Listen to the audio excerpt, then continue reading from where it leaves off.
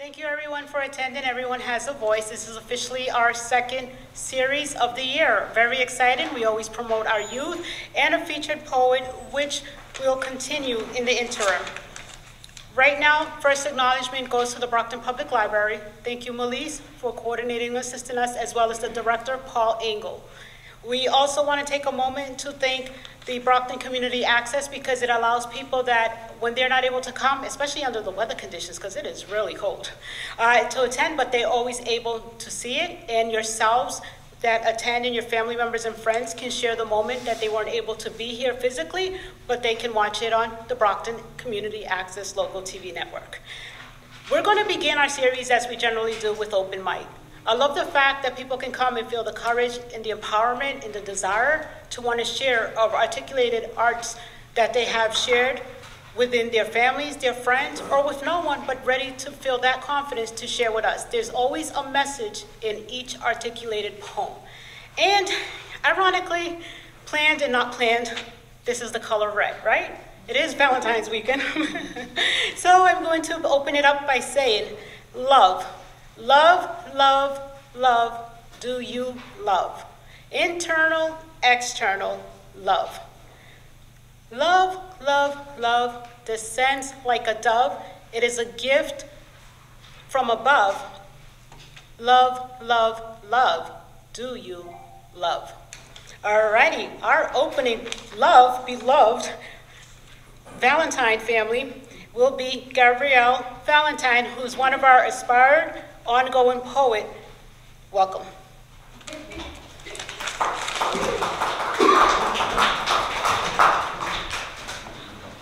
All right. Thank you, everyone. This first poem that I'm going to read today is about Brockton. It is called Urban Heaven. Oh, you dear urban heaven, your lovely delivery train, brown cubed clouds and mostly brown-skinned angels bring a light to my heart. Your delightful smells of cultured food, your walls of deep expression, and the way you bring all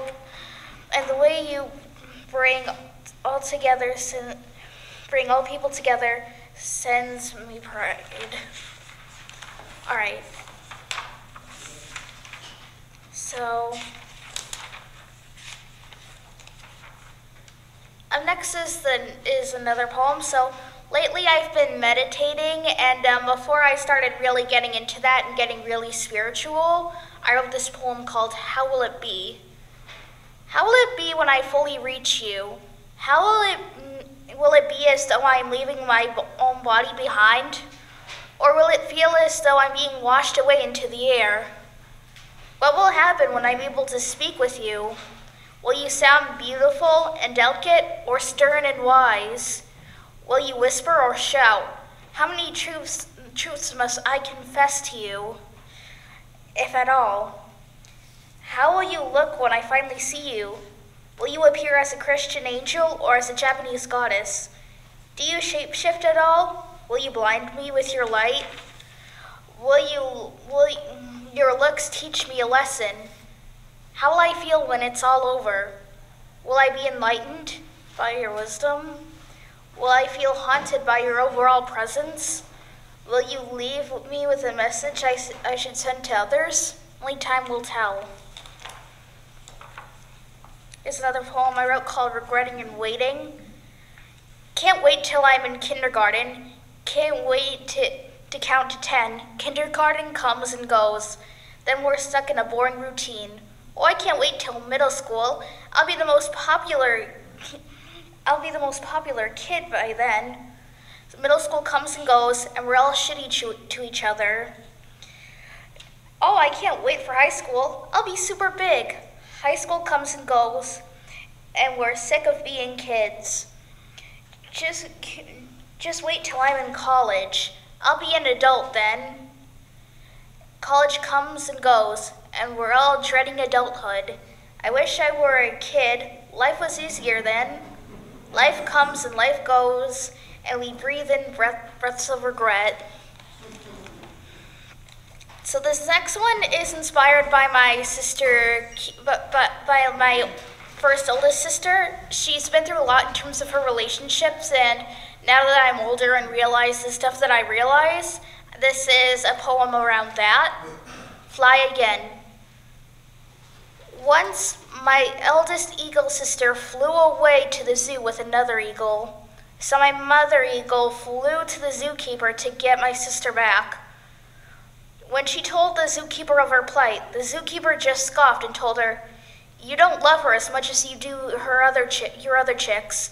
It took everything inside of my mother not to scratch the zookeeper to death.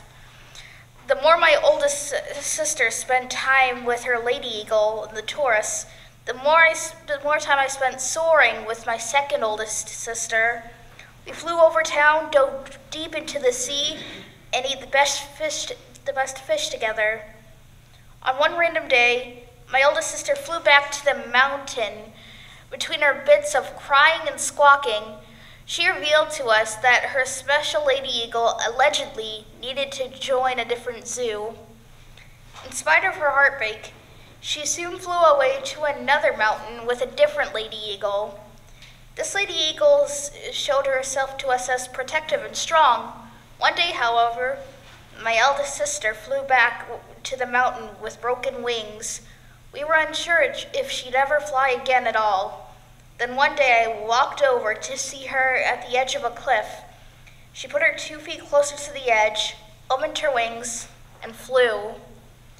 And with a quick glance in the air she gave me, I knew that even though her wings would never be fully recovered, they weren't permanently damaged.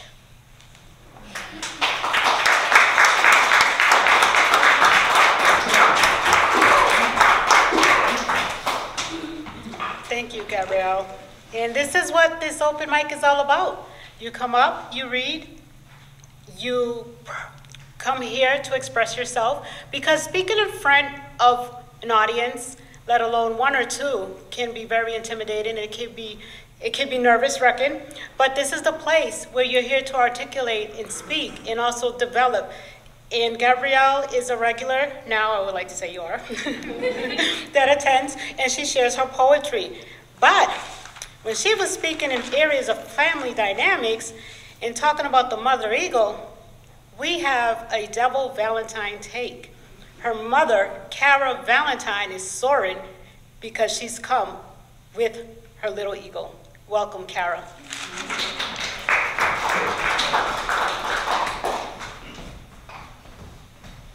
I have never read my poetry in public before, so I'm a little nervous.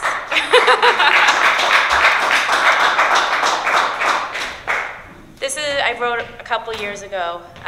Gabrielle not just inspired me to come up tonight, but she's inspired me through her whole life. She is autistic, so this is something that was a conversation between me and my older daughter. And here's a question. Just when you think you have a clue, it's regarding autism, always wondering if you know what to do. Anger and frustration seem to be a quick reaction. Do you change what you say to stop it by a fraction? Or do you carry on and speak as you normally would, with the thought that they will learn to cope like they should? The world can be tough. Not everyone will understand. Was autism put here for us to change? Is that what he had planned? Then the question becomes, is it even about being autistic? Should we be understanding no matter what the characteristic? I know for me, I have a lot to learn, not just with autism itself, but with all people being a concern. From this moment on, I choose to take this vow, to be loving and understanding to every person here and now. Did I answer my question?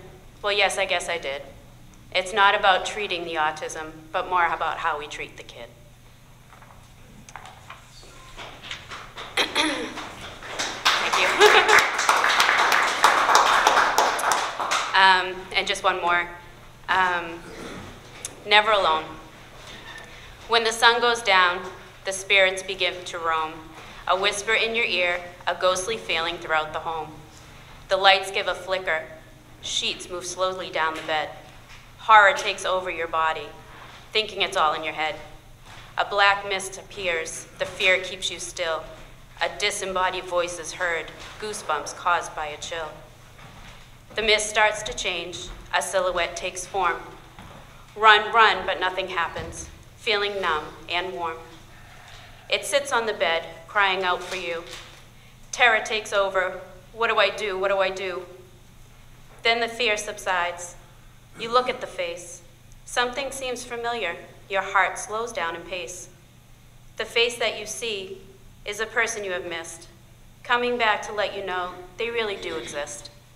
When you're feeling scared or you're feeling hopeless, stop and remember, stay completely focused. The fear you felt was unjustified, for it clouded the truth that love is multiplied. You are never alone. Someone is always by your side. Whether in spirit or in earth, they will always be your guide. Thank you.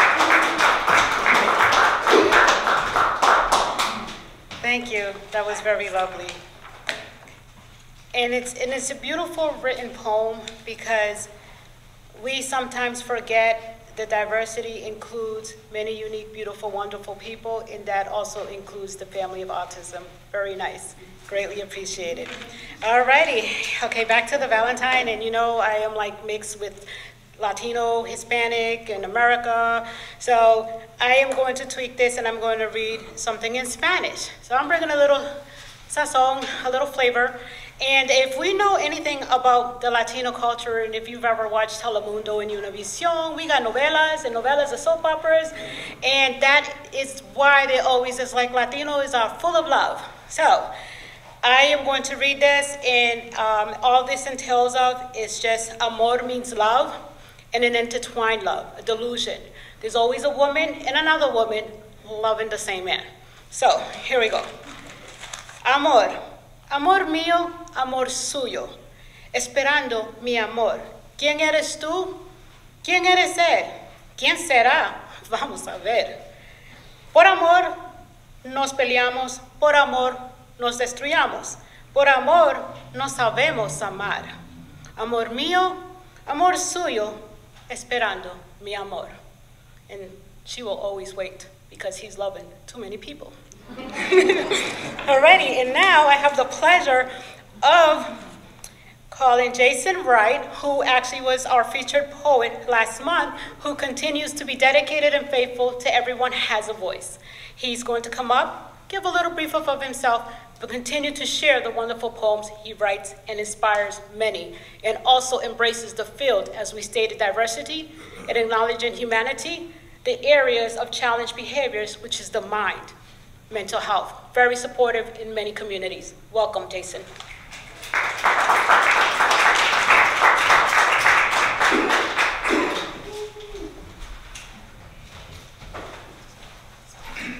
Hey, everybody. My name is Jason Wright. I am the editor of Oddball Magazine. It's oddballmagazine.com. We're a poetry collective. We're poetry and art, and we do talk a lot about advocacy. Some of the stuff we talk about is mental health. Some of the stuff we talk about is politics. Some of the stuff we talk about is love, whatever. Poetry is art, right? Poetry inspires. So we put inspiring poetry up every day. We have multiple columnists. And check us out, oddballmagazine.com. And you can also get merch there that I am wearing currently. Because why not wear your own stuff, you know? That's how I look at it. Anyway, I have 3 poems. One is called Threes. That's the most recent poem I've written lately. Kind of a thing about a number 3. It's a very cool number to me. Good things come in threes. Bad things come in threes. But anyway, this one is called Threes. So Jagdot 306, number 3. A 3 is a deep thinker. So if anyone says you are a 3, say thank you. If I call you a 3, know you mean something to this world, or at least to me, you are a 3. A 3 doesn't take no. A 3 challenges the status quo. A 3 is a poet. A 3 is a man, woman, or being who sees without seeing, frees minds that need freeing, has ink in its veins and heartbeats and meter, makes the mood improve just by being there. 3s show style in the clothes they wear, read books with beautiful endings, want to make the world move with their message, want to cure the world of depression, teach their truth, each lesson learned. 3s turn the page. Wild a 3 is, a whiz and biz a 3 is, a mild-mannered reporter by daylight, fighting crime at twilight. That's what 3s do.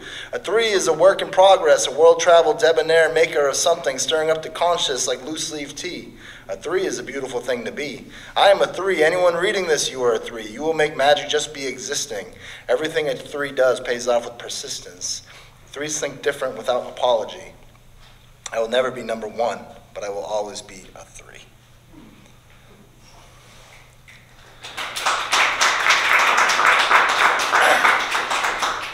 So, depending on the internet, and if this, oh, we have good internet here. I'm going to read a poem that goes back to, the little preface of the poem, it goes back to 1995 when I walked into a doctor's office and my life was forever changed. So here we go. The day I was Ritalin, Jagged Thought 146. In the dark, we were all cast ghosts and villains, sad or plastic. We are all donations to this world. We are all just silence. We are all just stains. Just another jagged thought by Jason. I scribble these words into my notebook, lost in a lecture. The blue ink on my skin matches the blue ink on my desk. I've started to draw 3s everywhere. I don't know why yet. My back sinks against the cold metal chair, feet fidget against the checkered floor. I sit silent, watch as Miss Modine scratches out equations. I miss most of it, just don't understand it. Bill sits next to me. He's a dick and is zoning out next to me. I hate him so much. I was never meant to be like this. I get lost back in my words as the X's and Y's fly by my head. I try, but I don't get it. Maybe I'm not trying hard enough. Stop writing, pay attention. If only there was something that could get me to pay attention. I don't realize it then, but that very moment will define my life. My dad says he wants me to see a doctor after school. I think, yes, a pill. That'll make me better.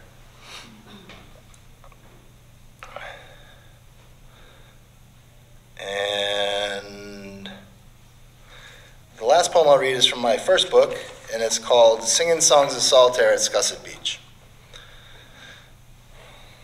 And this has to do with, I don't know if anyone knows what a manic episode is, but it was a very strong feeling of nirvana that came over my body when I was in 1999, which ended up being called bipolar disorder. So it's called Singing Songs of Solitaire at Scusset Beach. Everyone has their eyes closed on this train. Oh, and I wrote it on the red line in 2012. Not so sunny of a day. Singing Songs of Solitaire at Scusset Beach. Everyone has their eyes closed on this train. I have my eyes open praying for the rain to end and bring sunshine around again. Sunshine reminds me of Scusset Beach, an early morning retreat just over the Bourne Bridge. The long jetty was always pronounced Jedi to me. Those waves. The waves overwhelm me with laughter and later overwhelming sadness. The joy of knowing that there will never be a never after. And when you walk on that sand blessed by the summer sun, nothing matters. The joy of knowing the water never stops. It bathes the coast with bright blues and greens. The curl of the waves, the sound of waves crashing, receding, and returning to the shoreline. I look back at those times with a happy heart. I visited Scusset many times, being young, growing up, lost in songs. One time I brought my manic bride to the edge of the water in the summer night. She left me alone playing a song about how she could always make me smile. Scusset was the stage of my endless summer and boredom. The heat of summer nights left me the desire to visit there more often, alone with a guitar and a deck of cards, playing songs in solitaire at the same time. Writing down with feverish quickness, each page filled with ink. The thoughts came so quick, I thought I was brilliant, never thought I was sick. I haven't been back to visit Scusset Beach in all its awesomeness. One thing I know true, the ocean always gives back whatever love you give to it. And in its massiveness, it will never desert you. It will never be the cause of constant memories. It will always be the cause of constant memories. Writing about the summer sea and the sunshine, killing time on the red line, listening to the Kinks. You are a misfit, just like me, and we are all strangers on the same road.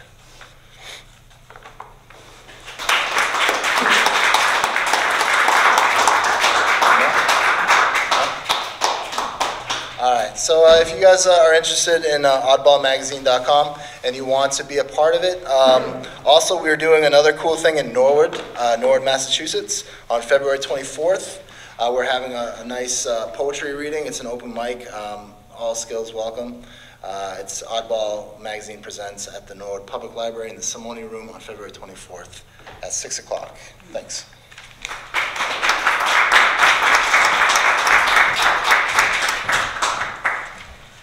Thank you, Jason, and thank you for sharing that additional information.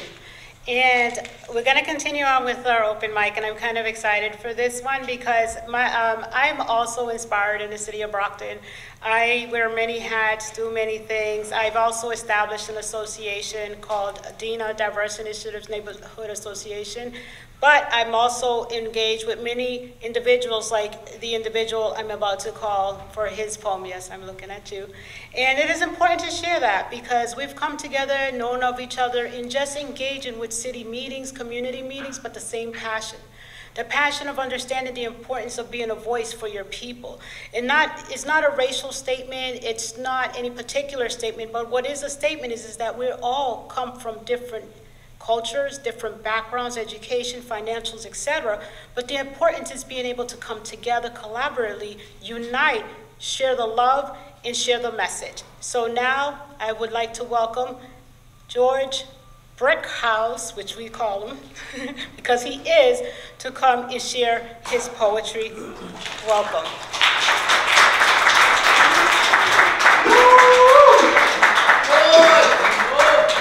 Brickhouse. Oh, wow.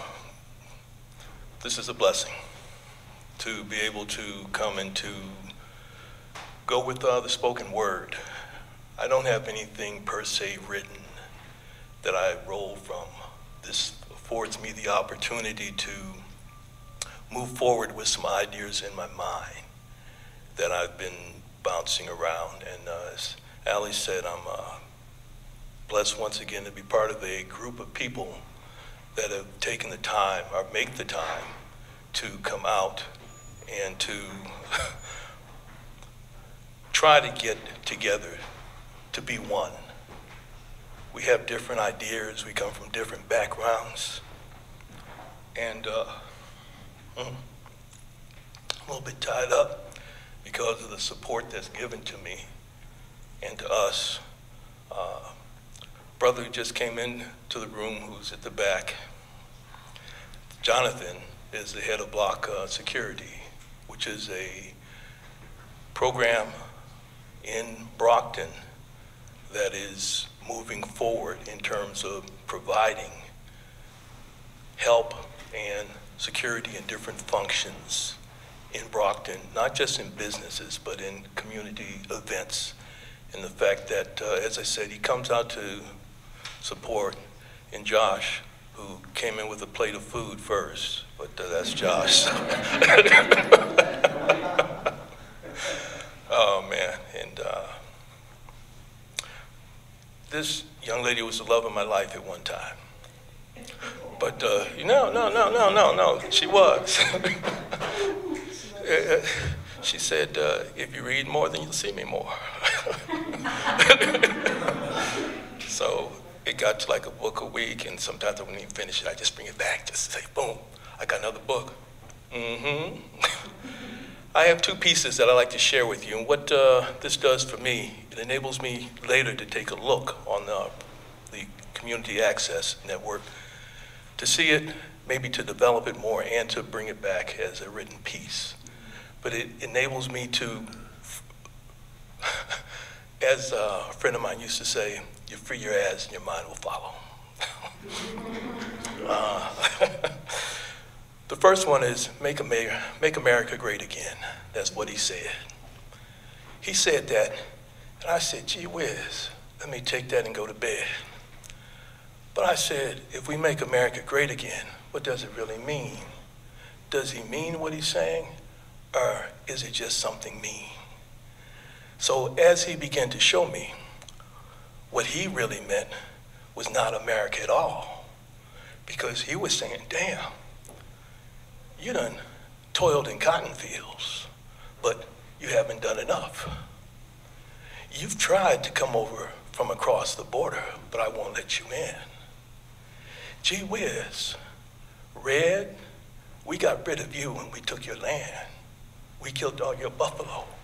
We took all your mans, brown, black, pink, yellow, green, and white. If y'all get together, then you really will make a fight. But what I'm gonna do is keep you divided and keep telling you some of you are free. Some of you are free because you wanna be like me. I got 40% of the country, so I say. I got 40% to make y'all do what y'all do today. You know, y'all came out and voted when a black man rose to the top, but you didn't keep in mind, it's every 2 years. You need to vote to make shit stop.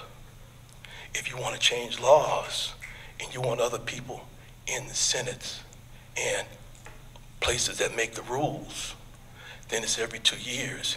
You got to come out. You can't sit at home and watch not Netflix. And what I did to top it off, no, I didn't make liquor enough. I gave you weed that you could take and puff. So you can go now to the local store and get one and twist up and take it home. You can sit and watch Netflix and let your mind roam.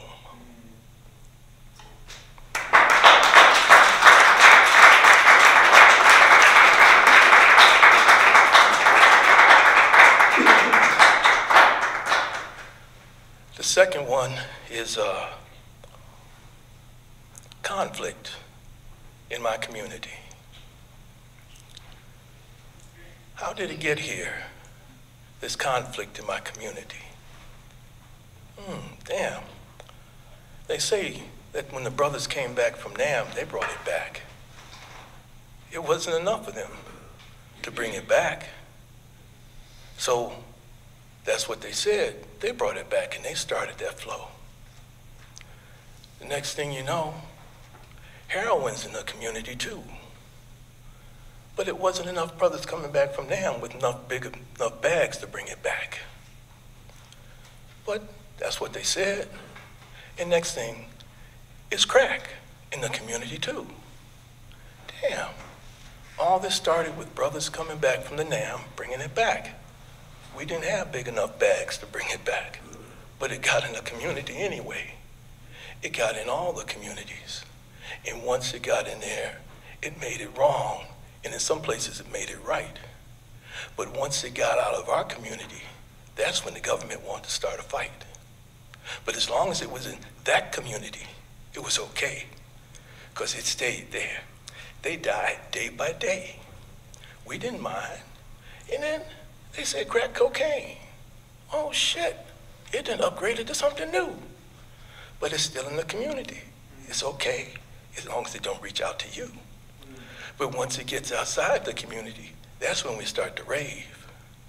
And now, it's the, oh my goodness, it's the pills that have made them right. Damn, keep them pills in the community. It's okay. They won't get uptight. Oh, but shit, it's out of the community. Now it's a nationwide epidemic we must do.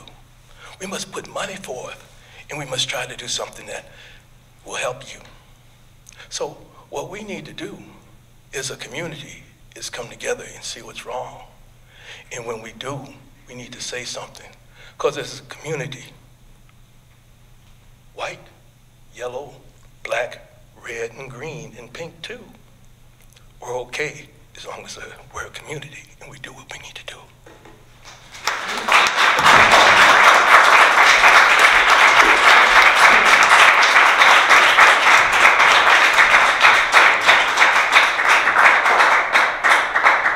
Thank you, George. And it was perfect timing because the month of February, as we acknowledge in statewide cross-country, is considered Black History Month. And it's very important to embrace those who want to share and continue to remind, as much as we've come along in this country, residual effects are real. There's a history behind each aspect and each entity that leads us to where we're at today. We are struggling. We're trying to work together. And what I see in this country, that this 2020 year should be about healing.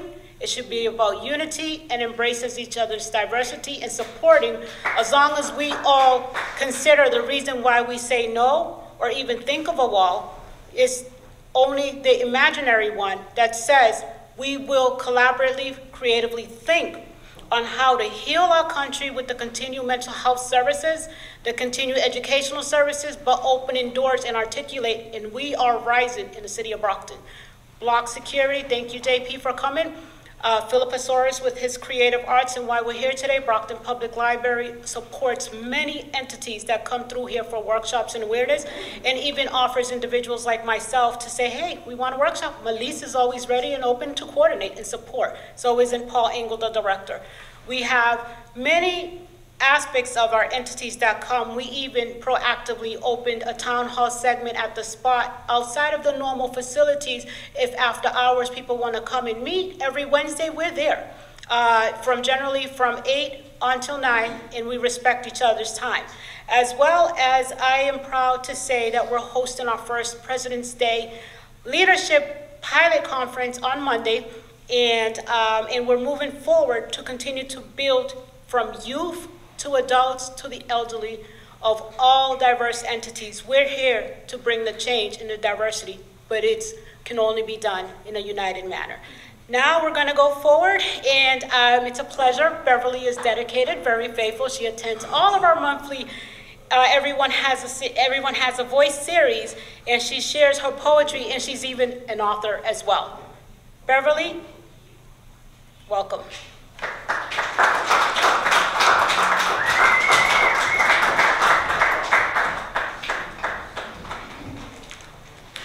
Hello, hello, hello. Good to see you all again. Happy New Year, because I wasn't here before. I'm quite long-winded, so work with me a little bit here. I have 169 poems. I won't read them all today.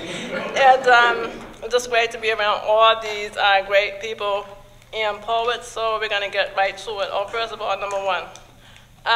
This is my great book, Inspirations to See You Through. I won't be sharing any poetry from it today, but you are quite welcome to check it out because it is over there in the library. Okay, we're going to start. I have 3. Make it really quick. I thought this would be good to read. I didn't write it, but it was very interesting to me. This is by Portia Nelson, and it's called The Hole. It's 5 short chapters, and it goes like this. I walk down the street. There's a deep hole in the sidewalk. I fall in. I am lost. I am helpless.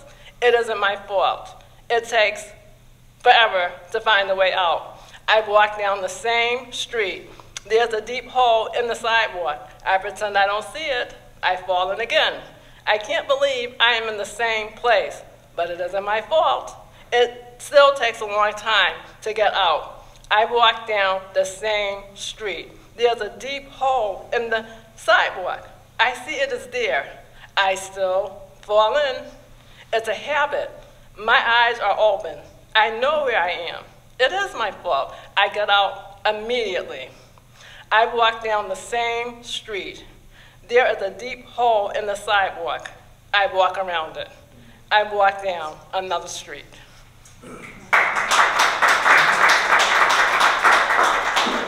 Okay, now this one is definitely written by me. Okay, this one's called Watching Over You. You want someone to hear you. You want someone to care. Hello, is anyone listening? Is anyone even there? You open your mouth to scream, but no sound comes out. What's going on? What is this all about? You know that you can make it. You're using your coping skills, but it feels like molasses going uphill. You wonder and you wonder, then you wonder some more. You're stronger than you think. Just step through that door. The door to opportunities, the door to so much hope. Go ahead, you got it. Yes, you can cope. Well, I feel better, though I'm not exactly fine, but writing is my outlet, and it works all the time. Yes, someone hears you, and yes, someone cares. God is watching over you, and yes, he answers prayers. Thank you. A lot of my peers were asking me, I had to write something new for 2020, so I tried, and this is what happened. February the 5th, I wrote this of this year, and it says, don't let go of your dreams. You listen to the wind whistle through the rain. You hope your dreams don't trickle down the drain. Your bills are paid, but you wonder about the money. Are you guilty of sin like a bear stealing honey? Are your dreams disappearing into thin air? You wonder and wonder, is this even fair? Okay, now here's a clue, because you seem like you don't know what to do. If you mope through your pain, you'll continue to feel dreary. Okay, you got this, and I know you can hear me. So begin to think in a different way. Try something new. You can start today.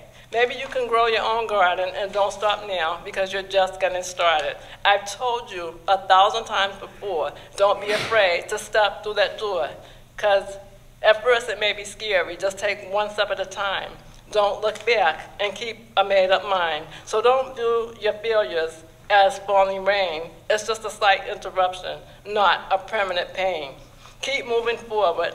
Stop dwelling on sorrow. You made it through today, and you'll make it through tomorrow. So if your way seems cloudy and there's no one left on your team, there still isn't a reason to give up on your dreams. Thank you. Thank you, Beverly. And we shall tarry along. Of course, you know, I love my interval poems. Haikus are the easiest shortcut out. Or sometimes just a small little message through a small little poem. Diversity, unity represents love. Red, white, and blue, which one are you? I am none. I am yellow, green, orange, and purple. I am the colors of the rainbow, which represents love. Alrighty, now it's a pleasure to invite Anita Aulette, and I would love for you to come and share your poetry. Welcome.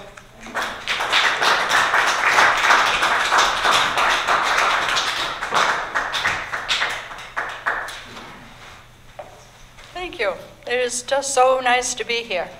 My husband and I are just moving to Middleborough, so we're very unfamiliar with the whole area, but I'm just so happy to be here. I'd like to read one poem that I did write for my husband, for Bob, on a birthday a while ago. We have been a lot of places, but we've been there together. So this is a poem about that.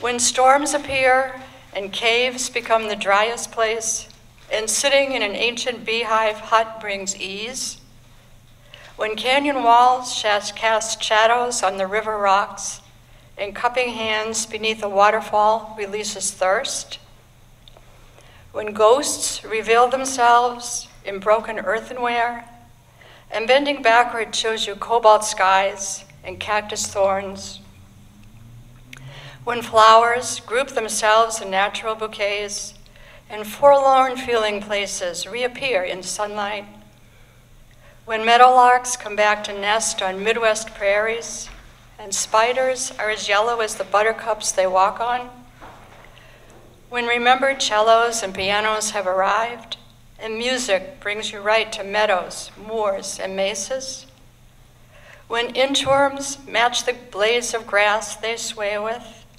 and deer are safely hidden just beyond the tree line, then we need nothing else as you and I stay blessed by breathing color-saturated air with all. Thanks.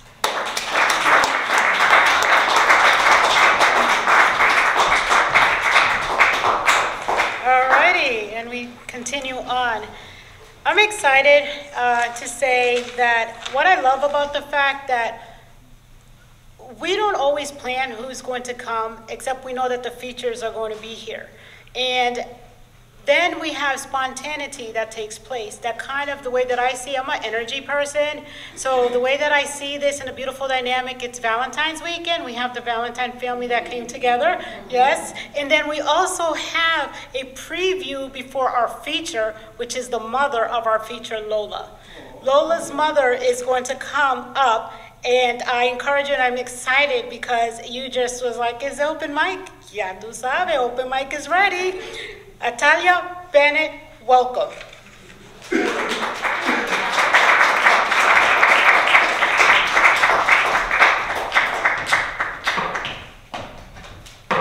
So this was totally spontaneous.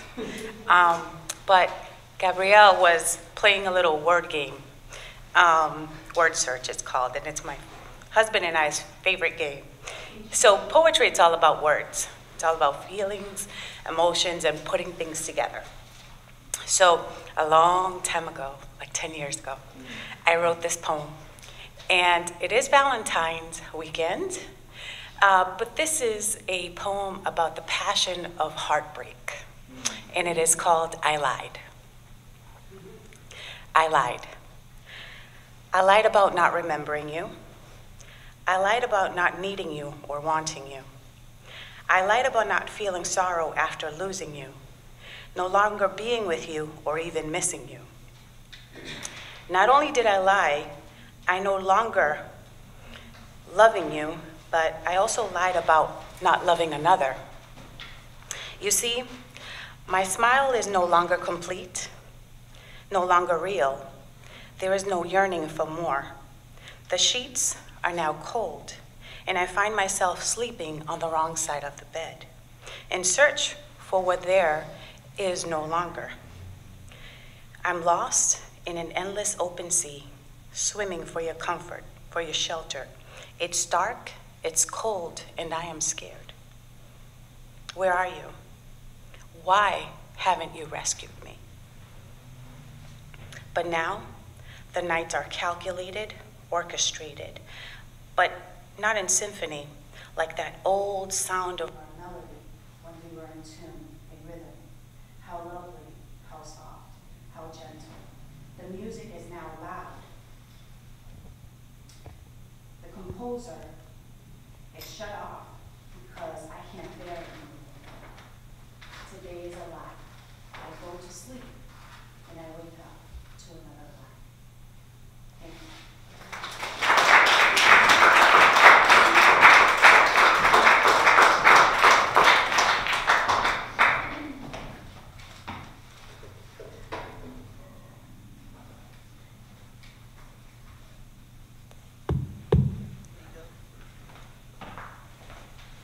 There are many functions to love.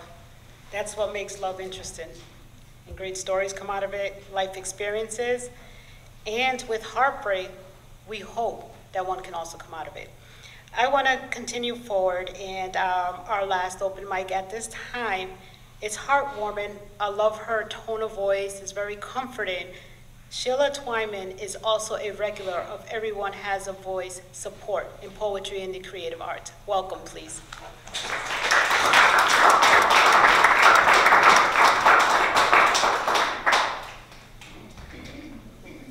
Thank you. It's good to see so many people here. Wonderful. It's good to see you too. My father smoked a pipe for years and years and years until the doctor told him, you're going to have to stop smoking because you're beginning to get cancer. Well, we always knew what to buy him for his birthday or Christmas. You know, Prince Albert, the cans, you remember that one? Yeah. And the things that you bring to the pipe. So this is about my father. It's called Burnt Offerings. With fingers poised like Christ, blessing the crowds on the hillside, my father reaches for his pipes balanced in the valley of a brass bowl. He touches each of them, a soft finger stroke that lets him know which one to choose, which one to light in ritual ceremony, sacred as the calumet past to Cochise in a dark chamber of animal skins. The pipe with a ball-shaped bowl so heavy he has to cradle it in his palm. The smaller bed stand in a blender that cascades embers onto turned wood filings scattered on his workbench. His favorite long-stemmed burley briar, carved from a 70-year-old Grecian bush, his comfort pipe, that requires a full half-hour preparation to stay lit for 14 minutes. He lays his tools on the side table, rings and scrapes and knocks, tracings of past charrings from wooden bowl to brass bowl. Draws a striped wire cleaner in and out of the stem to swab or spittle. He taps out a Cavendish cherry blend, packs it firm and little, lights it, then sucks the heated air until the tobacco burns evenly, and its rich, dark flavor slides onto his tongue. He squints through the haze, that pungent incense spiraling through the house, beyond clouds and ozone and Sagittarius, to his God who blesses him with such peace. He catches my mother's eye, and she warms him with a smile sweeter than a bucket full of big cherries, fresh from the tree.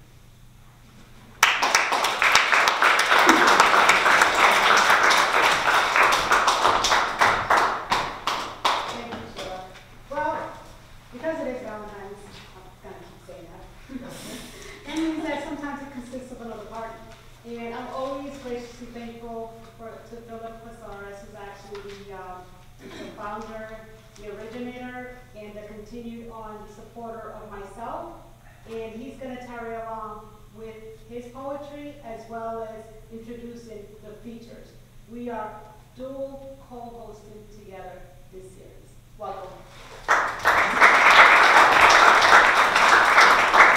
Thank you very much. Can we show our appreciation to Alan, please?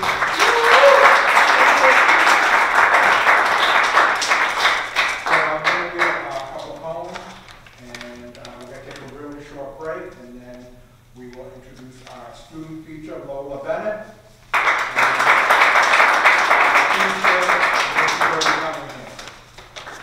So these poems I wrote last few months. We've had some really bad things happen in our sports world. The passing of Kobe and the scandals of the Houston Astros and possibly the Boston Red Sox.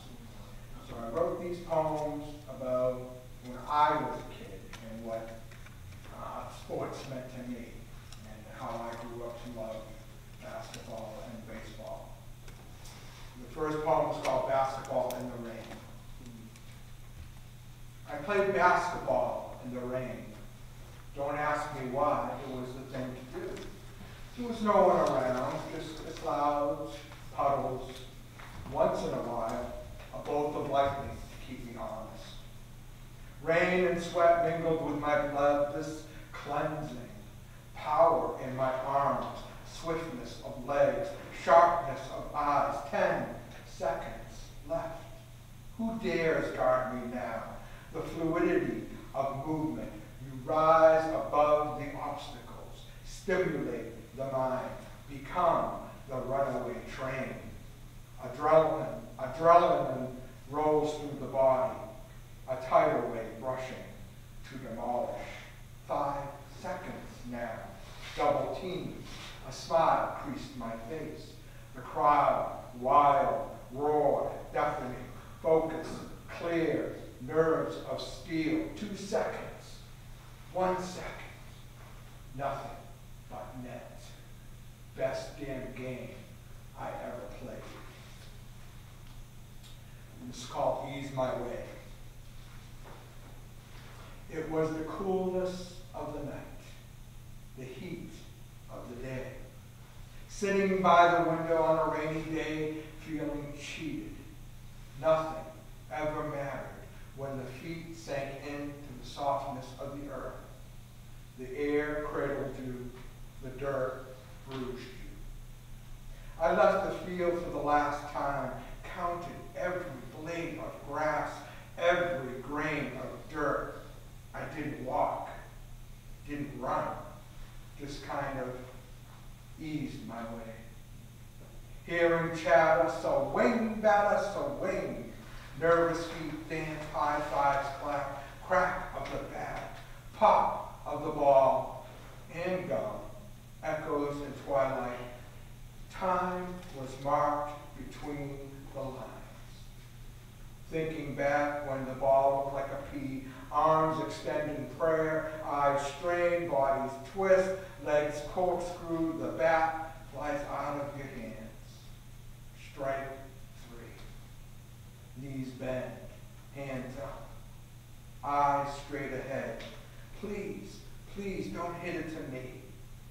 When throws went wild, God knows where. eye contact made was with the glove and the tops of feet. And the emptiness was marked between the lines, swearing to everyone and anyone who would listen. Then I heard someone say, "Get in next time," and feeling kind of stupid. Now I just kind of shuffled my way. Stretching that inch that felt like a mile, finding a surprise, had it all the way.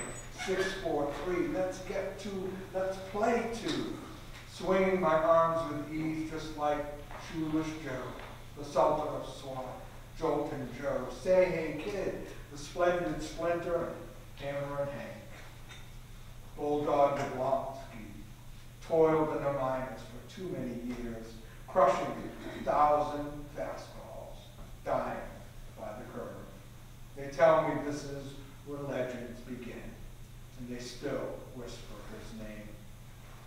Bottom of the 6th, score and Will's tied up, bases juice, 3 balls, 2 strikes, 2 out, breath held, eyes wide, 9 against 1. Just how it was supposed to be. I didn't walk, didn't run. I just kind of eased my way.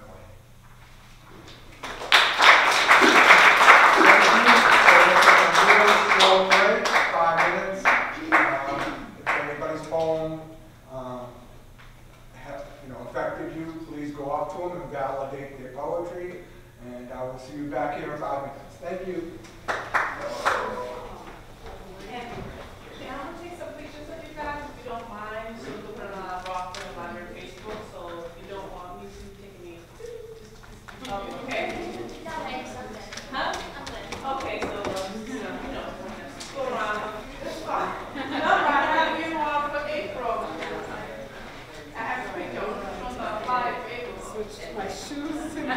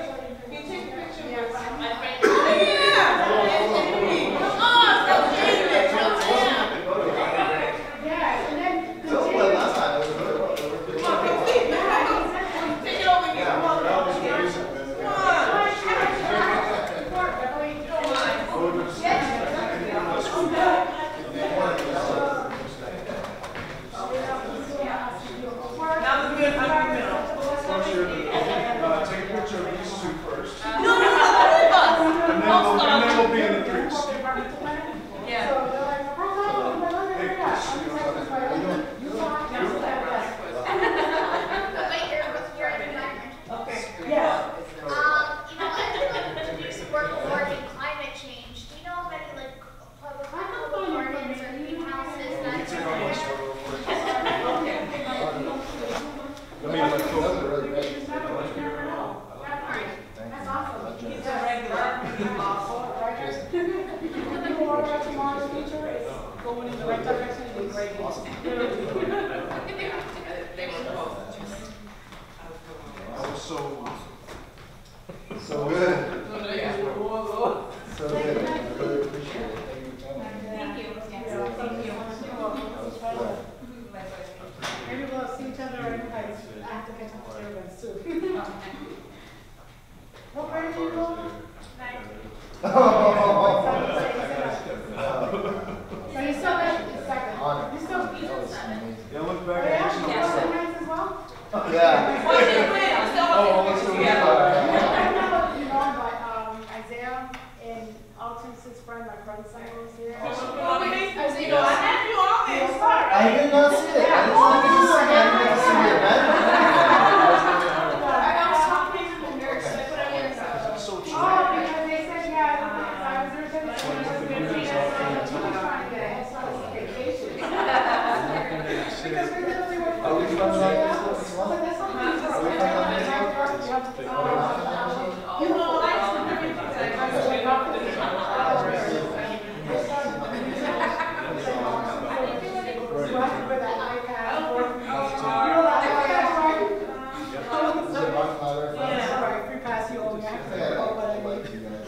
He was well articulated. Where was it?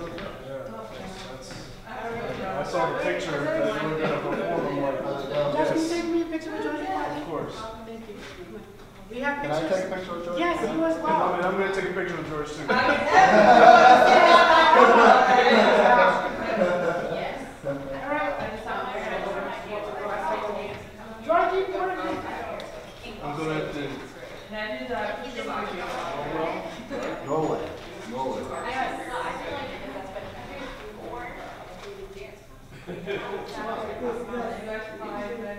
That's one thing. go back a little too? Gotta go back on it. You know, this January. Josh, you said it could be. Oh, okay. Can you share that? Oh, it's an artist. Awesome. I'm not gonna, you gotta share it. You got to pose, George. I told you. All the pictures that I take. I didn't see that. I put up the Brockton Facebook. So Oh, yeah. oh, Brian, I'm so bad, I'm gonna take this so bad when you fit yourself.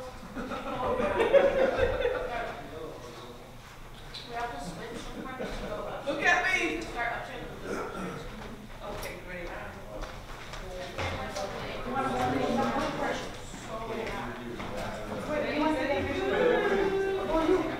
I'm going to do two first.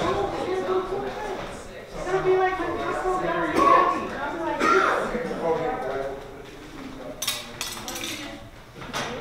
All right, then I just take the photo. Right, you're good. Philip, I want one of you. Come on. Philip always tries to hide. You notice that? I know, huh? Perfect, thank you. We'll see you Monday.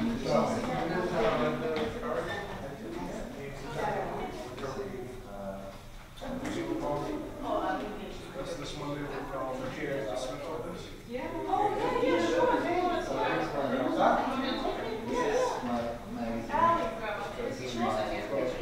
Yes, somebody, come on.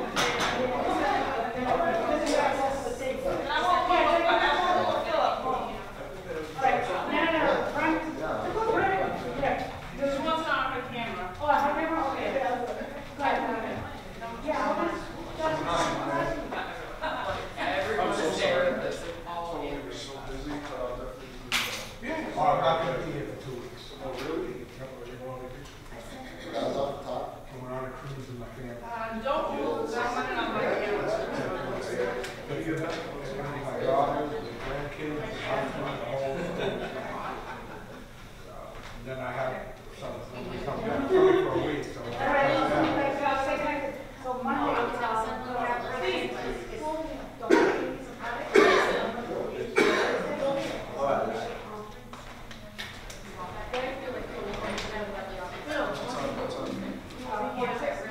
Jason, Steve, Allie.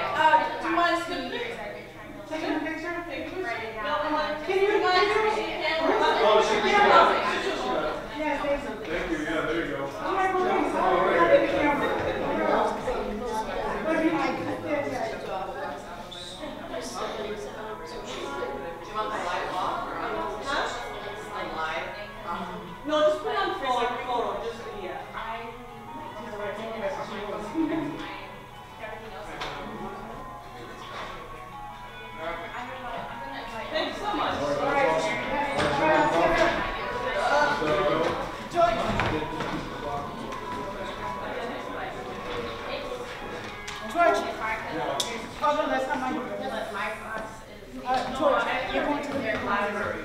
Wait, did you get my text about Sunday?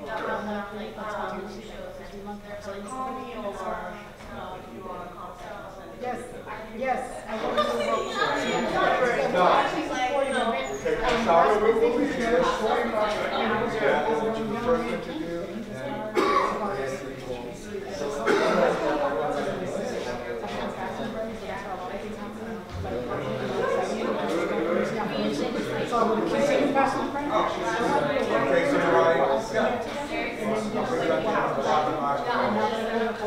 Okay, so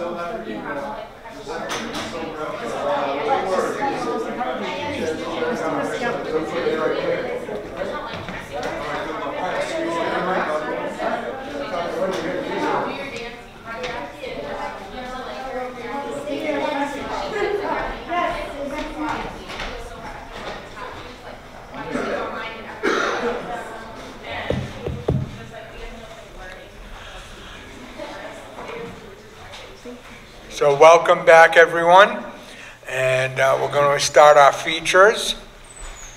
So our first feature is our student Lola Bennett from the New Heights Charter School. I met Lola last year at the Boys and Girls Club, and she shared her poetry with me, and I knew right away that we had a future poet, and invited her last year to be the feature student poet. And again, I am so humbled and happy that she's come back, and we're going to hear from Lola Bennett. She loves to write because it makes her feel free. She can write something she has never done before or that doesn't exist. When Lola writes, no rules apply. Please welcome Lola Bennett.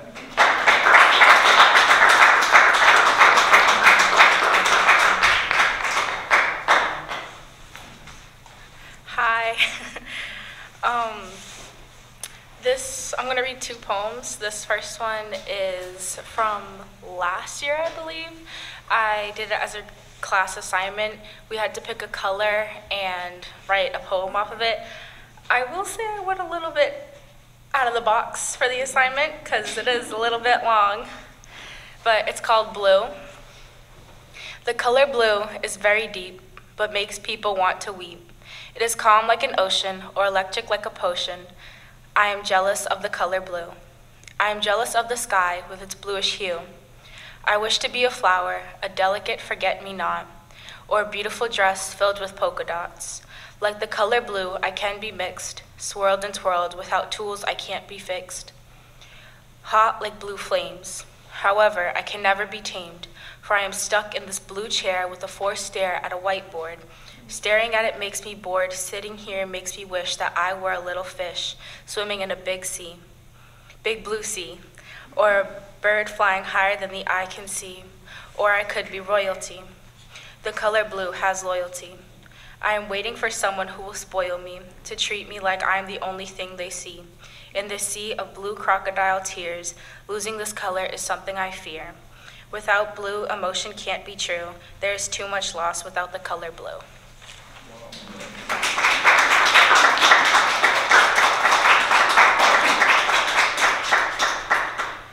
And it is Valentine's Day weekend, so my second one is called Crush, and if the name doesn't explain it. Roses are red, violets are blue. No one prepares you for what love will do. You trip head first when you first meet. This person's not just another bag of meat. They say they care as they watch you smile and play with your hair, till they don't, and suddenly you're no longer afloat. Your boat sunk by a tidal wave of feelings you thought they had craved. A crush is a crush because you could get crushed, so you learn to keep your feelings hushed until they disappear. But the words forever ringing in your ears, the fantasies and thoughts never truly lost, just covered by a coat of frost. Thank you.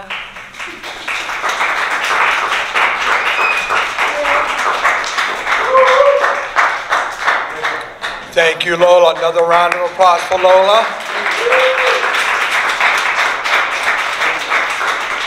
So now it is my pleasure to introduce Nancy Brady Cunningham. Nancy Brady Cunningham is the author of 4 books of nonfiction and is a published poet.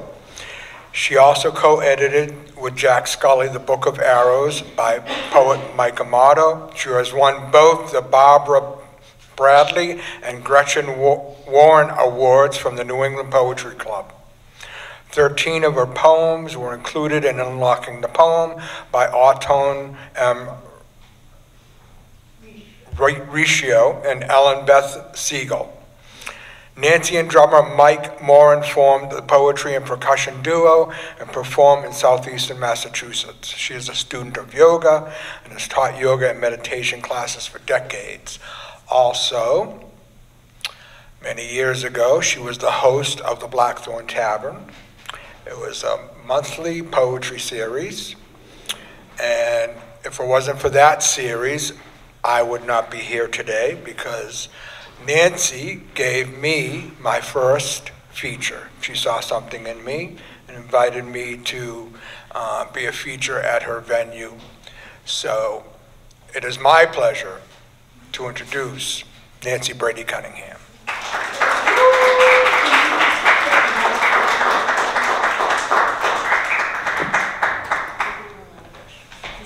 Thank you. Hello, everyone. Thank you for coming today, and thanks to Phil for being my feature when I needed you. And then we both did features together for at different venues. So I also wanted to thank the library. Paul's not here, but thank you, library, for having us here. It's great. So, this is my book, and I'm not going to read from the book because it's so confusing going back and forth. But I happen to bring just a couple of copies with me. So they're over there if you're interested. Okay, so the book is entitled Thread of Fire, and it's poetry of peril, longing, and loss. I thought I would write about things that people feel. Everyone is afraid or desires something they don't have or loses someone. So those are the themes. First is a poem about my being lost in the Maine woods with a woman friend of mine. So it's called Lookout. We climbed the long gravel road to the summit of Mount Pisgah and then clamber up wooden stairs, 7 flights up to the fire tower that crowns the small mountain. Lakes and forests shimmer below. They beckon us this August morning. We strike out against routine. We forego retracing the road. We plunge into thick woods. We start down the steep backside of Mount Pisgah, looking for blue paint on tree trunks, symbols of the blueberry trail. It will lead to the lot where our cars wait. We find no blue-marked trees. The slope at last flattens out, and we stumble onto a trail. Must be the blueberry. Beguiled by thick pine scent, by sun-spangled forest floor, by mushrooms in a dozen shades, Judy and I sink into the magic of our walk in the wilderness.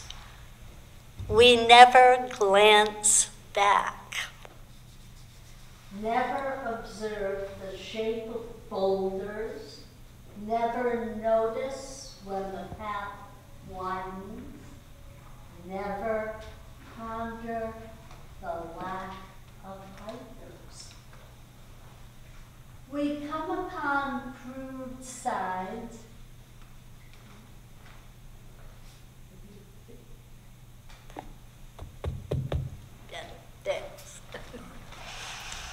We come upon crude signs where hand-painted arrows point toward distant towns.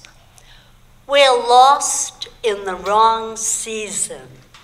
Our wild hearts have blundered onto a snowmobile trail. We backtrack and switch paths, unaware of the circle we're forming, till the mountain seems to rise from its center. We begin a steep, sweaty climb up the mountainside, breath heaving. We reach the top and discover no fire tower, no access road, no parking lot, no car. Thick canopy obscures all chance of orientation. We've fallen off the map. If only we could fly west, hold fast to afternoon light, arrive home before dark. We dial 911. In the elasticity of time, we stretch toward rescue.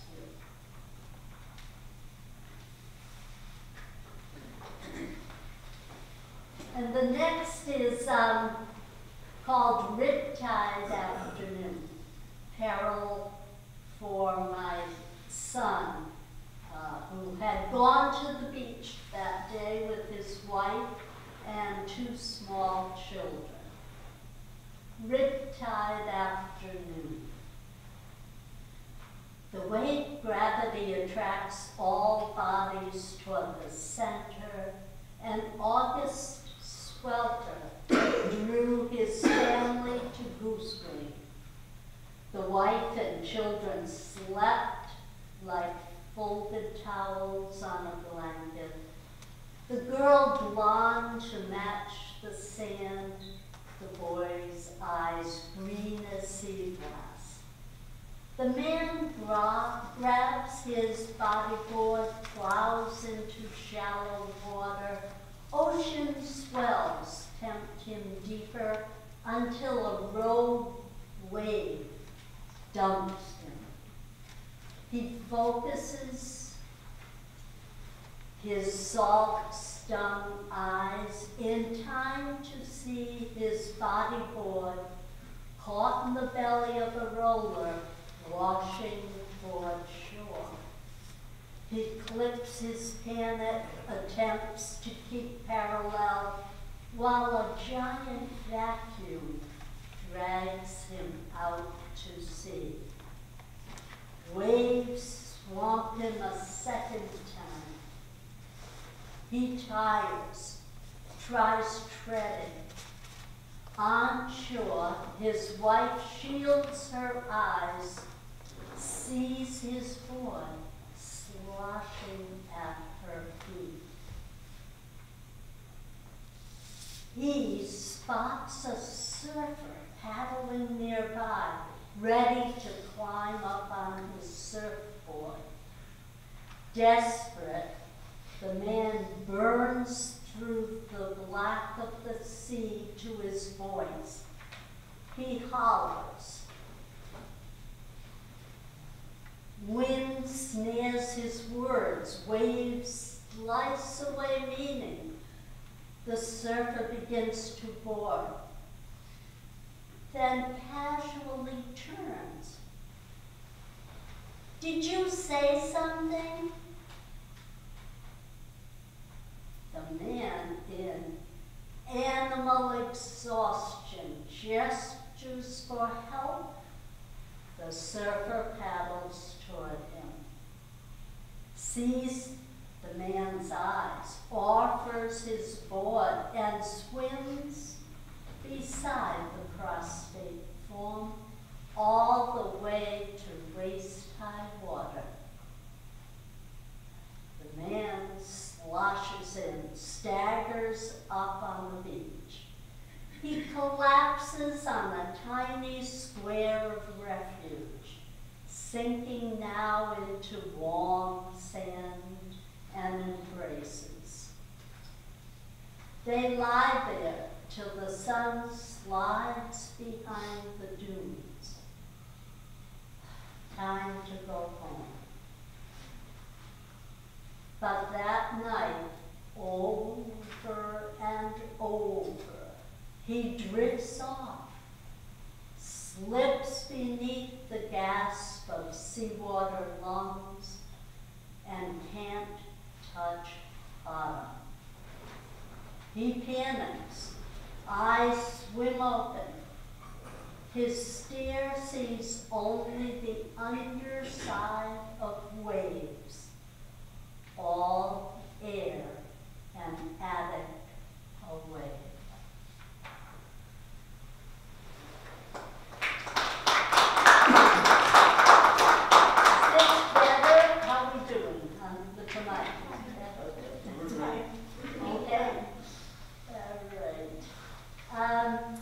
Next one is about my brother. A few years ago,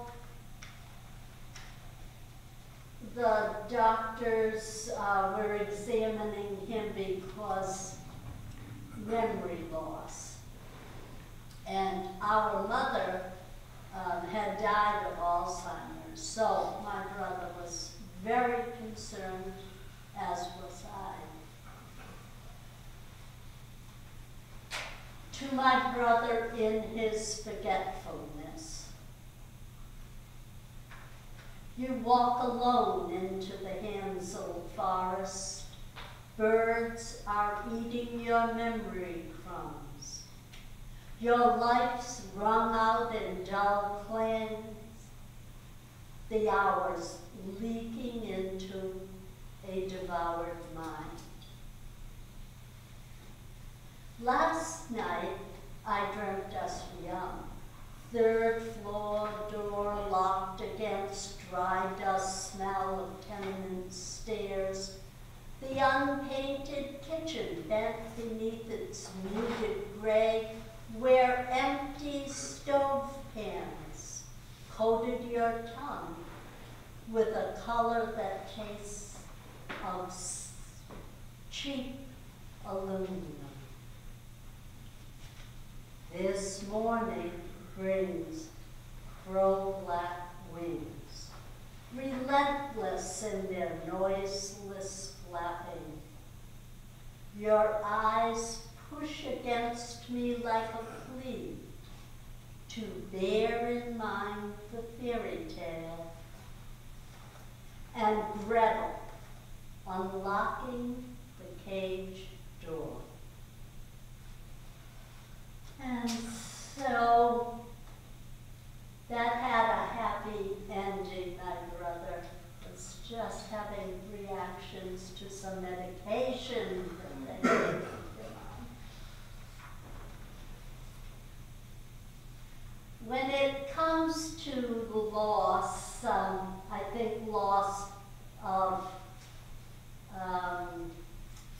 family and friends, very difficult. So this is about mourning and what happens to those left behind. Mourning. They buried your body, but what remains visits me still. A stab of inspiration, an ache of scattered words, a stain of beauty. Then you glide close, insistent through the fog. I long to follow, like a sheared lamb.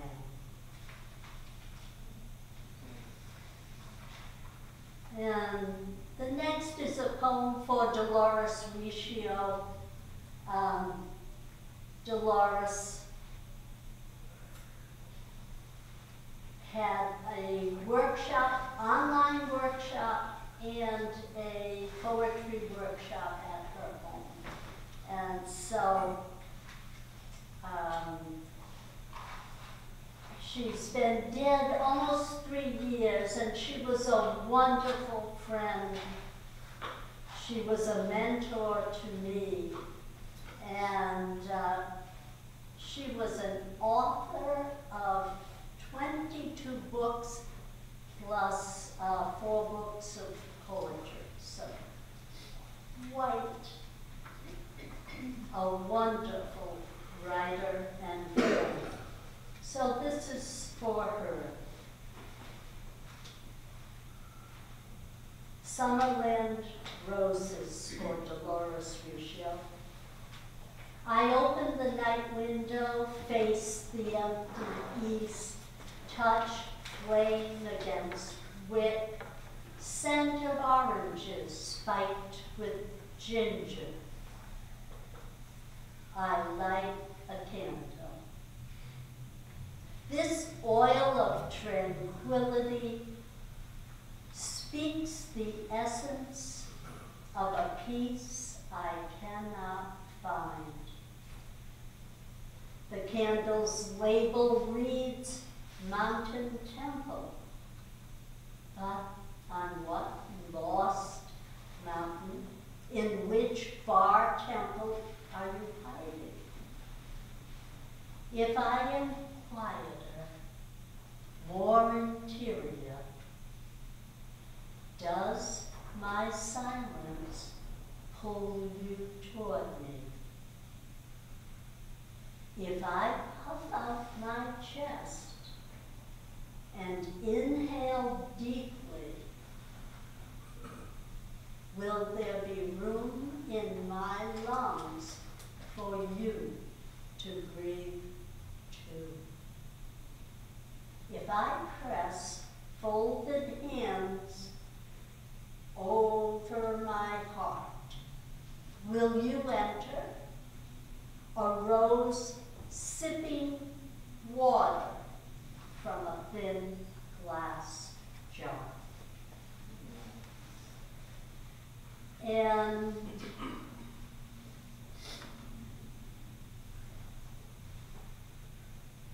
this is a poem for a dear friend of mine who passed from breast cancer over 30 years ago, but grieving just goes on. It's still there in your heart. Grieving the second year.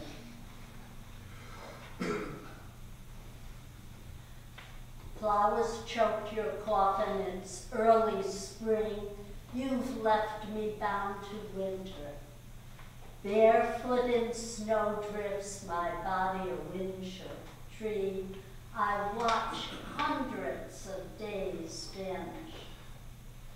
Dishes and dusting intrude on our intimate chats. 12 months, you were the one passenger in my my only companion when the shower unleashed its tears.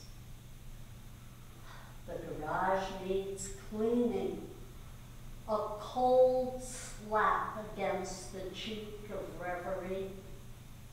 My heart's out of rhythm. How can I revive you?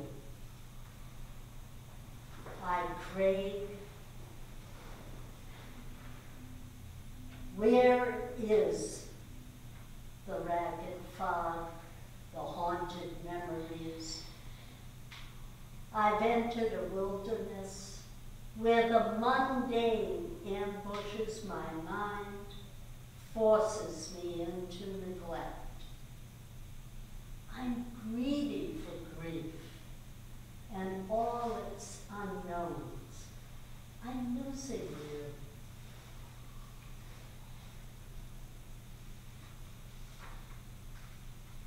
And these next couple of poems are about teenage years. So, the first one is called Rising, and I've used the myth of Demeter and Hades and Persephone to talk about a modern 14-year-old. Rising. She takes her hand as they cross, chooses the flowers they pick at the market, forbids even ear piercing.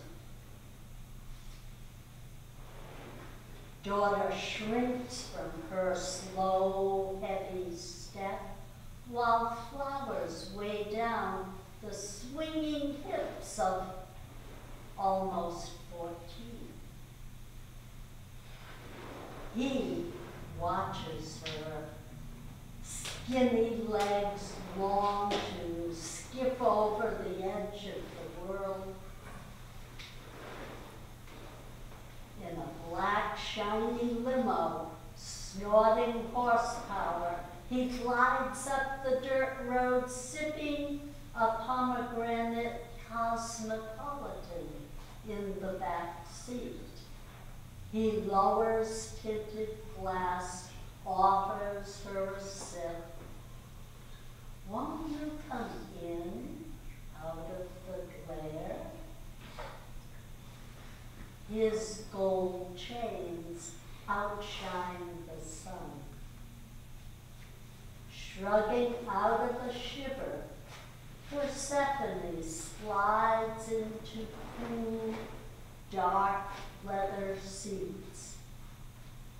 Sinking deeply, his ashen fingers leave their impression on her bare thigh. And the last poem is about growing up. I lived for my early teenage years in a housing project in Pawtucket, Rhode Island. We lived near the Narragansett racetrack. This was such an attraction to teenagers because we couldn't get in without being with someone 18 or older. My parents would say, no boys, no cars, and no track. So where do you figure I went? Playing the horses, first encounter. Back door closes and closes. March wind blusters against asphalt. He keeps his motor running at the edge of the heights. She spots his powder blue Ford Continental kit shining on lowered rear chassis. He leans across, pushes the door wide. She slides into Heartbreak Hotel, smoldering from the dash. No boys, no cars, no track. Beats a counter rhythm in her mind. At the red light, she slouches down, a gaggle of girls from her grade. Keeps within the crosswalk lines, straight as the nuns at St. Teresa's. He's off to slap 20 on a hot one, shouldering into the shiftless crush, waving greasy bills, yelling at the cigar-chewing cashier. Her sideways glances search for wavy-brimmed hats on the ladies, paisley ascots on the men, jubilant roses strung together in a necklace, winner take all.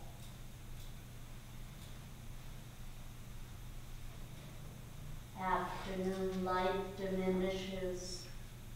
Racing forms litter the ground. He peels out onto Route 1, exhausting her MGM dreams. The project looms, red brick sameness, glowering in the setting sun. Again, he parks on the outskirts. Scent of aqua velva closes in. Lips skim hers. Heat lightning flashes beneath her flared skirt. Her insides twist this way only when she sits close to Paladin. His Friday night kisses blazing through the black and white TV, touching her secret place where smell of blood fear now mingles with steamy car windows. No have-gun will travel here. Only one hand reaching for the cold metal handle. He murmurs, "Stay," tugs at her coat. His sweet hurricane kisses press against supper, dark, home. She leans away. Door opens out. She takes the slow, long road. She burns through the icy wind.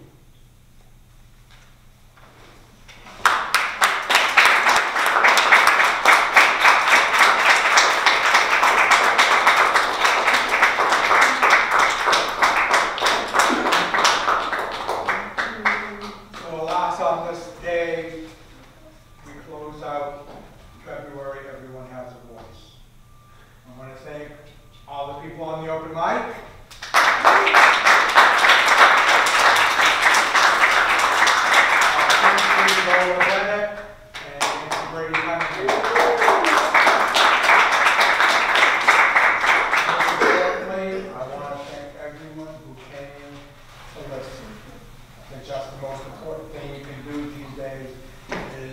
Listen and validate our truth. Next month we will be back on March 21st. Our features will be Willie Ramirez from Middlesex College, and our student feature, Ayana Blake, freshman from Brockton High. Thank you very much, and have a good weekend. Can you tell us, everybody who's watching, your name and where you're from? My name is Lola Bennett, and I'm from Brockton. Okay, cool. And you just read here at the Everyone Has a Voice series at Brockton Library. How was it? Yes, it was very fun and inspirational. Yeah? Yeah. So when did you first realize you wanted to be a writer? It started a few years ago at the Boys and Girls Club. I participated in a girls group, and we used to write little notes and poems and put them in a box, and they would be read anonymously. And it just gave me a lot of inspiration to write. And when Philip came to the Boys and Girls Club and was showing, I just wanted to show my work, and he thought it was really good and invited me here. Cool. So who are some of your favorite writers? Why don't we just trade? Or musicians? Musicians, Because music is Yeah. poetry in my mind. So. I really like Lin-Manuel Miranda, I think it is. From Hampton. Yeah, I listen to a lot of musicals and like raps and I like all that. different kinds of music, but he's one of my favorites. Definitely, yeah. Hamilton's pretty cool. It's poetry and it's spoken word and it's a musical. Pretty cool. It's awesome. Very cool. So what's your family think you're writing? My family is very supportive of my writing. Yeah. They definitely are interested in it a lot. The poem Blue that I read is actually one of my mom's favorites that I've written. The poem that you read, Blue, that was one of the longer poems that you read. Do you remember when you wrote that? I wrote it for an 8th grade assignment. We were supposed to pick a color and write a poem about it. And I decided to keep it because it was a little bit longer. Well, there's nothing wrong with long poems. So when they get long, I just call them prose. You know, just call them prose. They have a whole thing. The Iliad, right? One of the longest poems ever. It's like 10,000 pages. I'm not saying it's 10,000 pages. Is that the one about the Greek gods? I believe so. Yeah. One of my teachers had it in her class. Yeah. It's considered a poem. It's a very long. So long. It's long. All right. So, what's the most surprising thing you learned about yourself because you were writing poetry? The most surprising thing I've learned about myself while writing poetry is that I can use my vocabulary to like explain different things. Like when I'm writing about poetry and I say something like a metaphor, when you say something that you mean something else completely. Sure. I found ways that I can like express myself through that. And I just find it very fun and a creative way to like really stress, and that a lot of people that are my age now like are like, oh, you'd write poetry, that's fun, but like I find it very fun and relaxing, and it's something that I want to be a part of my life. So I started writing poetry during math class. Oh, all right. Yeah, so I wasn't reading about equations and stuff. I was writing poetry, and I used to do that. That's how I started. So I wrote poetry since I was 15 years old. How old are you? I'm 14. 14, so I've been writing since I was 15. So you're on the path. You're gonna keep writing? Of course. Yeah, definitely. Are you on social media? How does that affect your writing? Yes, I'm on social media, and I think it does affect my writing a lot because there are a lot of kids who are just like, as a teenager, we go through so many emotions, and it's just like, not everything is as it seems. So I feel like that has to do a lot with poetry, because you could start a poem, something like happy and exciting, and it just turns out that it's sad, or the other way around, or vice versa. Yeah, and the cool thing about poetry online is that it can touch a lot of people, right? So if you write something that you feel someone else might feel it too at the same time. It's one of the cool things about social media and poetry, definitely. You could always do an Instagram post and become an influencer in a day. Yeah, there's also a lot of inspiration. A lot of that inspiration will,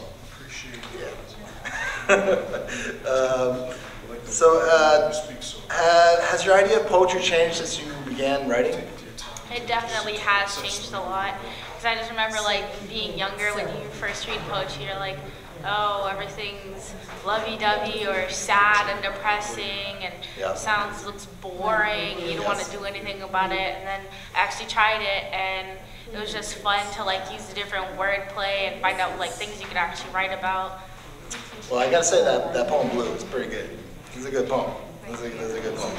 So, all right, if you could pass along one piece of advice for young writers who are like you, who are writing poetry, what would it be? It would be to like give everything you write about a chance. Even if your friends or whatever, anybody says that, oh, that sounds weird or that doesn't look cool or whatever, just do it. Doesn't matter, it could be about anything. Just give any topic or subject a chance. Do you know who Tupac Shakur is? I don't think You don't know? Okay, all right. Tupac Shakur was, he was a writer from, he wrote a book called The Rose Grows from Concrete. Oh. Right, and then he ended up becoming one of the best hip-hop artists of all time. Yeah, I thought you said something else. Yeah, Tupac Shakur, yeah, of course, right. So like, he started off as poetry. Talib Kweli started off with slam poetry and stuff, and these guys became these really great writers. But there's so many, you know, all these musicians, all the poetry and lyrics that come from poets, Bob Dylan and these guys. Bob Dylan, sorry, older guy. Way older. We're talking like 60s. Dad, great mom music, yeah. beat poet. Would you say grandma music? No, I said dad, mom music. Dad, mom music? Oh, maybe not. Grandma music, dad, mom music. Anyway, you know, the Beatles. It's all poetry. Even what these guys are doing now today. It's just plus a beat. Plus a beat. Right. So, you know, thank you for coming to this event. Are you going to continue writing, and what's next for you? I definitely want to continue to write more and come to more Everyone Has Voices, whether it's open mic or featured. Yeah, great. Well, thanks again for being part of Everyone Has a Voice, and everybody check out you know, what you got going on. Do you want to give any of your shout outs or anything like that, or? Shout out to anybody, people home in town. My mom. There we go. My mom for reading her book. Oh, yeah. Everybody. Yes. And definitely the other poets who came up here for the open mic and the other feature. Great. All right. Congratulations. Thank you. And I'll definitely have to check out your website. Yes, keep on reading. Everybody's reading and congratulating all the poets who just read, so we get a moment to talk to the feature. So thanks for coming today. Thanks for reading. Yeah, Everyone Has a Voice. We were really excited to have you today. And yeah, so Nancy, let's talk a little bit about you know, writing. How long have you been writing? Just want to go simple? Since 93. 93. Started writing 95. Well, you got a big poem. Yeah. So what made you start writing? I took a writing course in Boston at Boston Center for Adult Ed. And when I looked over what I had done in the course in 8 weeks, I realized it was more like poetry than books. So I decided to take a poetry class, and I found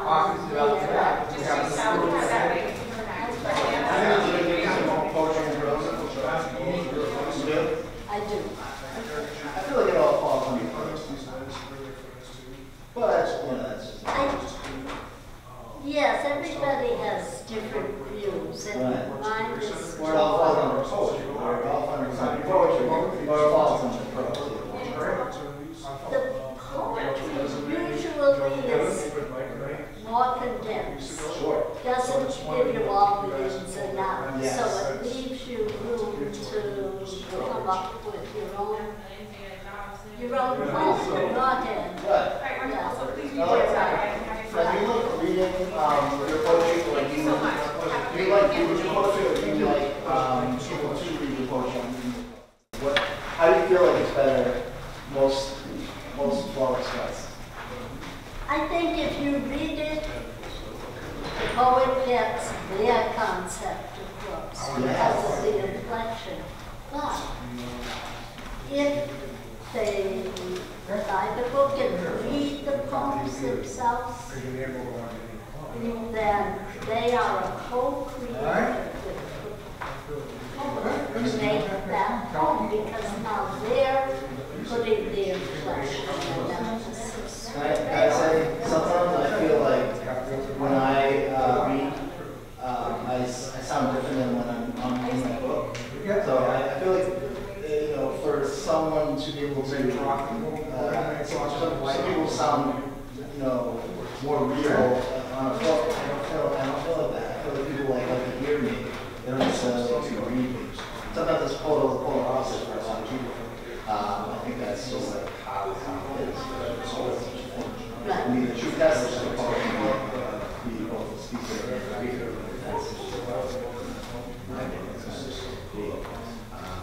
I still wonder if people should.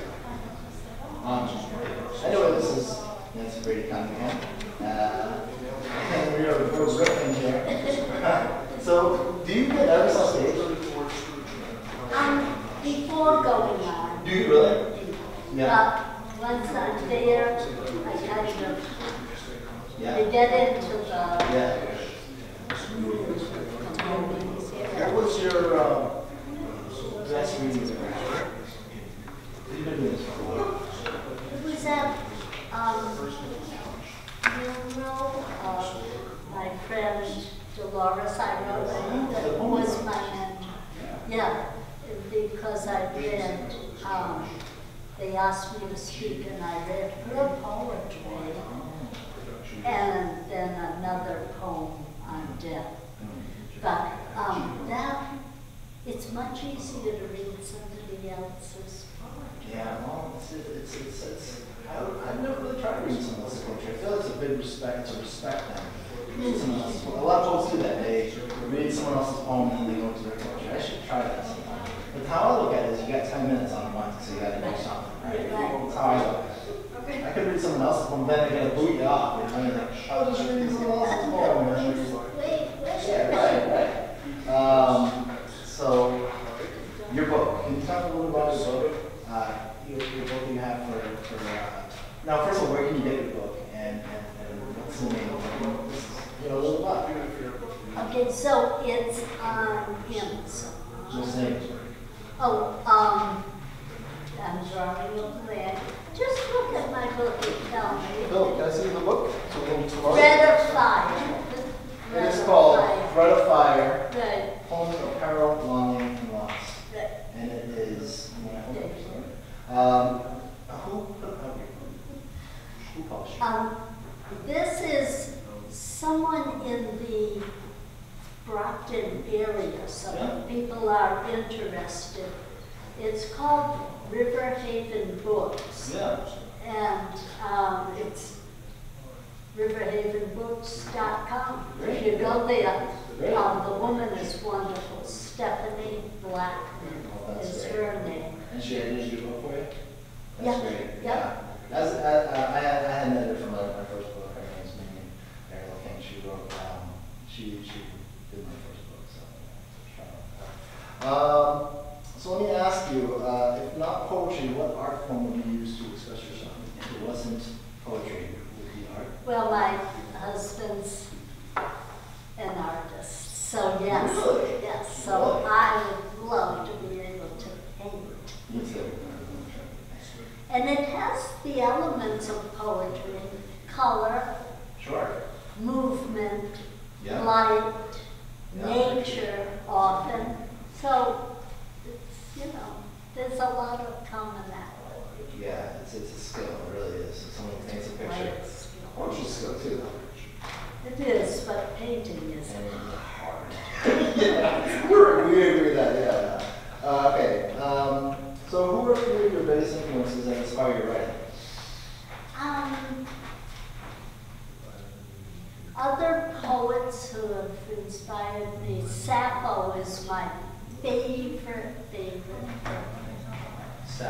Sappho, and I went to Greece and to the island where she was born and did a 2-week workshop that was all poetry, Greek dancing, Greek music. So got into the whole influence of who this woman was. And it was a small group of 8 women, and we spent 2 weeks there just Was it Sappho teaching you? She's been gone. I'll be honest with you, don't know Sappho. Is it a first name, last name? It's her only name, yeah. Sappho, of course. Yeah, Like- she was ancient, please. Like Oprah. Like Oprah, right. She has one name, Sappho. Sappho. And how was that? How was that? Was that a great experience? Probably one of the best. That's awesome. So, did we ask you what your biggest influences that inspired your writing? Well, Sappho, her writing is contemporary. Yeah. If you were to read it, it would fit in with your life. You wouldn't know thousands of years. So that's Sappho. So that's one. Two more influences on your writing. Probably this so hard to pick, but I love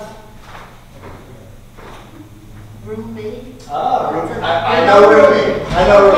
All right. I know Ruby. I just don't know. I know Sappho, so I know Ruby. Nothing just happened in the background. But I know Ruby. I love Ruby. Okay. Yes, Ruby. So again, he's been gone a while. Yeah. But I like spirit of it. Yes. And then one more that inspires your writing. Oh, probably.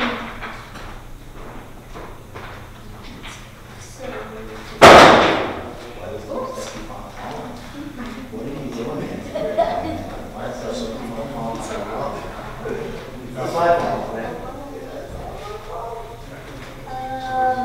I think. So we said Ruby. Yeah. It's Sappho. Right. I'm looking for somebody much more contemporary to pick. I know there's a up-and-coming poet.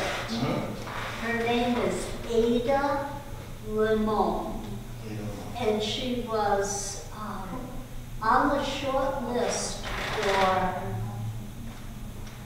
one of the big prizes, Pulitzer, one of those, for poetry. Cool. Yes, she was, so she's one of the people who inspired you now. yes, because she's got 5 books of poems out, and she's definitely contemporary. Nice. So, Ruby, Sappho, and Ada. Ada. Okay, so if you could pass along one piece of advice to any writer who's going to get to, everyone has a voice, or someone who's going to be a writer, or wants to be a writer, what would that be? To realize that when you think of the inspiration for the poem, that's on one level. When you start to write the poem, it's not going to sound like the inspiration. You've got to keep digging. You've got to keep working with those words. You've got to work with the idea. You've got to keep working with it because people get discouraged. You know, they have lofty feelings and then they start to write them like, you know, it's not, but you've got to keep searching. You've got to, it just doesn't come. It's rare that a poet will tell you that the poem just came to them and woke up and wrote it. Yeah. You know, it's hard work, and people think that it's all those wonderful feelings about writing. Yeah. It's just gonna fall out of your pen. No, work, hard work. Work, hard work. I love it. Nancy Brady coming in, thank you for being on reading with us today. Thank you. Can you promote your book one more time? Sure. Thread of Fire, Nancy Brady Cunningham. $10 Amazon, and the publisher will get it to you. Riverhaven Books. And I will put it on my website. Oh, Yep. well, thank you. No problem. Thank you. Yeah, absolutely. Appreciate that. Yep, I can do that. All right, Nancy, Brady Cunningham, thank you again. And we'll see you, you guys be back again? Oh, sure, I come every Awesome. month All right. and I